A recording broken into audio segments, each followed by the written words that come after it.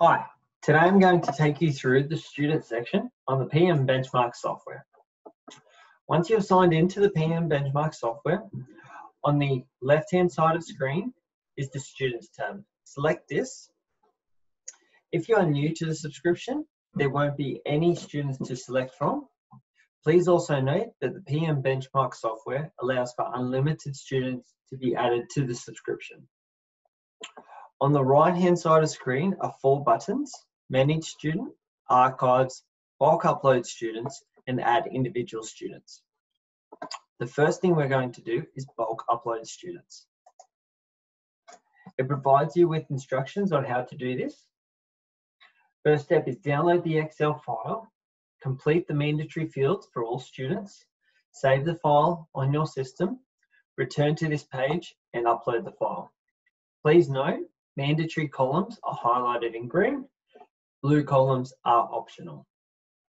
You then click the download button, which will download an Excel file for you. I've already done a download and added the students that I want to add into the system. So as you can see, it provides you with the information such as first name, last name, date of birth in the correct format, gender, year level, PM reading level, reading recovery, EAL, group name, and notes. You'll also note, like it says in the instructions, green columns are mandatory while blue columns are optional. I've only filled out the mandatory fields. From there, we return to the main screen and we will upload that file by clicking Choose File. You select the file you want to upload and click Open. Then on the bottom right-hand side of screen is the Create Students button. Click this. It will then tell you the bulk upload has been completed and 3 students have been uploaded successfully. We can now go to the View All Students, where we can search for those students in the Student section.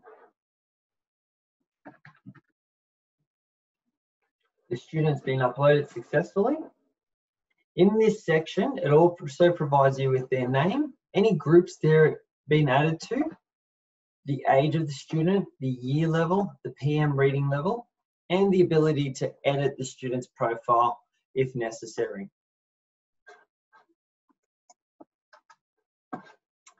The next thing we're going to look at is uploading an individual student.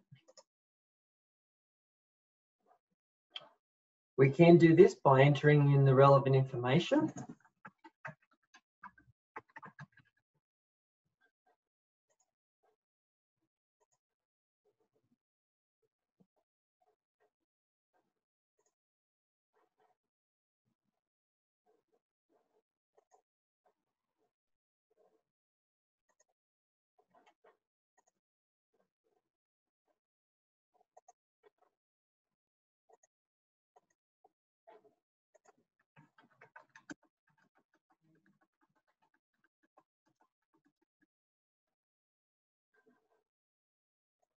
Once all fields have been entered in, on the right-hand side of the screen, click the Save Student button.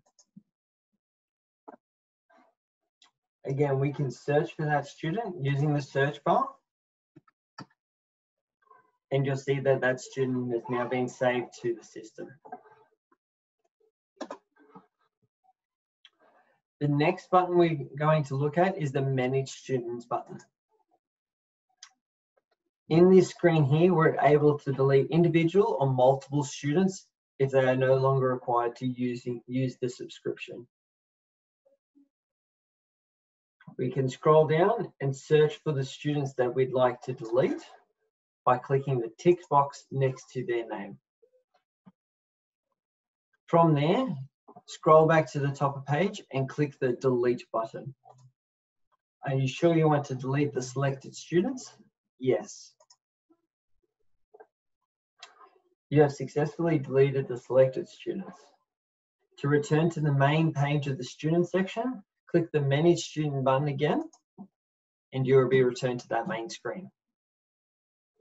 The last thing we can look at is archives. And what this allows you to do is to restore a student and allow them access to the subscription again. To do this, we locate the student and click the Unarchive button. And that student has been successfully restored.